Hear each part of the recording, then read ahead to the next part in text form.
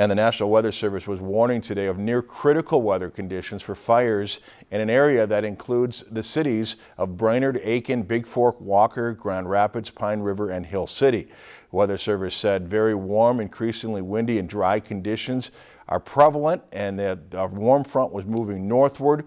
Officials said that any fires that got started today in short-term fuels such as dry grasses and brush that are still dormant from the winter will have the potential to spread very rapidly. If you've enjoyed this segment of Lakeland News, please consider making a tax-deductible contribution to Lakeland Public Television.